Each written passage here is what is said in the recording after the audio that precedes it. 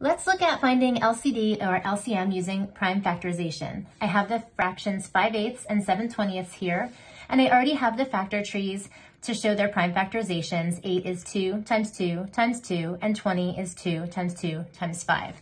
Now I'll write the prime factorization of each one down here, one right over the other. So we got 2 times 2 times 2, and 2 times 2 times 5. And then we'll look for the factors that they have in common. So they share this 2, and we'll drop that down to use that for our LCD.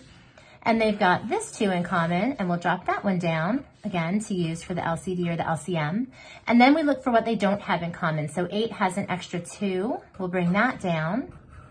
And 20 has a 5. We'll bring that down. And then we'll use all of these common and uncommon factors to find our LCM by multiplying, and we will get 40.